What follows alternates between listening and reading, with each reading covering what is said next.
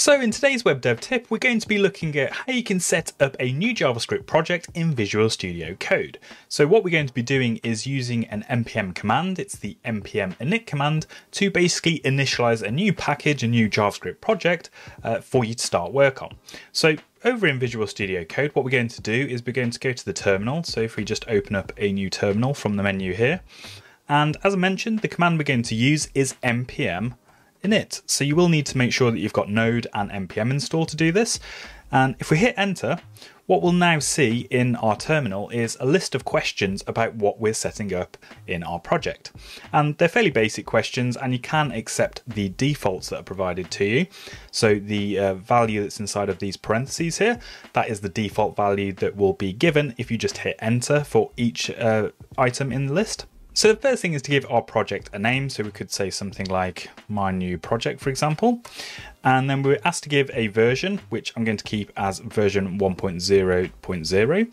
And then we can add a description in here, which is just some information about the project if anyone does start working with you alongside it, to give them some information about it. And we've got an entry point as well, so if we actually try and start the project or build a project, then this will be the first point, the first JavaScript file that will be run. In other words, the entry point of where the project starts. There's also the ability to provide a test command. I'm just going to skip that by providing a default here. And once you've got your package or project set up in Git, then you can provide the Git repository as well, so people can find that.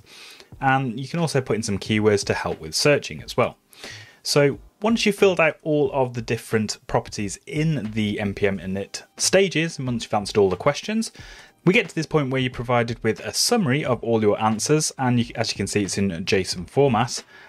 If we accept that by hitting enter, then what happens is the npm init command creates us a package.json file, and in there is all of the answers to those questions that were asked by the npm init command. So if you want to accept all of the defaults from the npm init command, what you can do is a little shortcut is say npm init and then pass in -y, and all of the defaults are automatically accepted, and you end up with a new package.json file without having to answer any of those questions.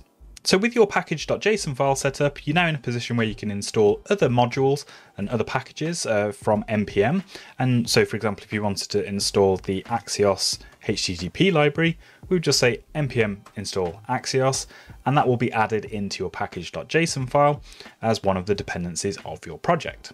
So the reason we're adding this package.json file is because the npm install command won't work unless you've got a package.json already set up, and that's essentially what the npm init command is doing for us. So there you go, there's just a quick introduction on how to get set up with a JavaScript project in Visual Studio Code. Make sure you stay tuned for more web dev tips.